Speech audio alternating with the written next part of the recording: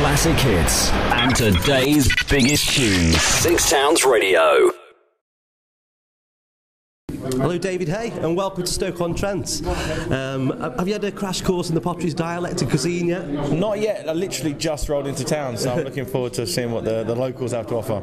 Yeah, of course. CWH Promotions put this night on tonight. They brought some great names to Stoke, including Mike Tyson, Sugar Ray Leonard, and now yourself, so you're in great company on these nights. Yeah, definitely. You know, they said they brought some of the greatest of all time, so I'm honoured to be up here. Yeah, of course. You're getting ready now for a big fight in June. Yeah. Manuel Char, m.e.n. How do you mentally and physically prepare yourself for these? You just got to put in the hard work. You got to train hard. You got to sacrifice, focus, watch your diet, what time you go to sleep.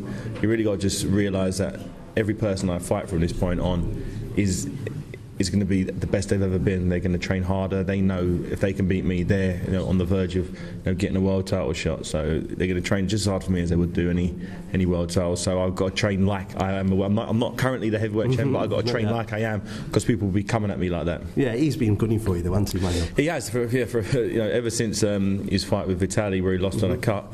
Yeah, he's been screaming and shouting he wants to fight me, and he actually gate crashed my press conference after I beat Derek Chisora in Upton Park in front of 40,000 people. That was a great night. He turned up, and I didn't know who he was at Your the time. face was a picture. Yeah, I was like, who the hell are you? But anyway, since then, he's put his name out there on the map. He's made some noise. He had the decapitation T-shirt, and and it's going to be great. The Manchester Arena. I've been there, many times before. I've had 2 successful heavyweight title defences there.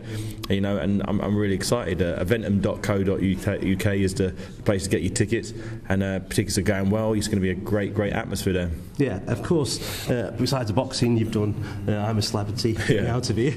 But another thing I've seen, which was much braver, was doing the skydive this year. Yeah, that was actually fun. That was really fun. I went to skydive Dubai, and Michael Schumacher, of all people, happened to just turn up at the same time. I was like, well, yeah, what's going on, Michael? He was like, hey, David. So we actually went up there. He's actually a professional. He came with his own parachute, and he just went up there and jumped out the plane. I did a tandem jump, so I was actually strapped to someone. So. But he was a proper professional. He actually came out there and sort of grabbed my hand as we were free fall. We were free fall for about a minute. It's a really good experience. It's really fun, and he's a real good guy. Yeah, I'd rather go in the ring with you than do one of them jumps. It's not actually that bad. You're strapped to somebody, don't you? I was strapped to someone, so I felt a little bit more safe. The guy who done it, he said he'd done thousands of jumps, so the likelihood of him dying on my one was pretty slim. I was told anyway. So it's off your bucket list now. Have you got anything else you think I really want to do? I'm not really big into climbing mountains. I wouldn't mind doing one of those skydive on my own without someone attached to me. That would be fun. Doing that'd be a little bit more scary because you feel the comfort of having someone else, a professional strapped to you. So doing it myself, I think that'd be a big adrenaline rush. So after this next fight, what's after that? Hopefully a heavyweight title shot. For me, regaining the heavyweight title is what it's all about. That's my sole ambition now.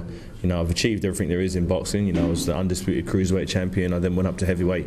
I was the second man in history, other than Evander Holyfield, to capture the heavyweight championship.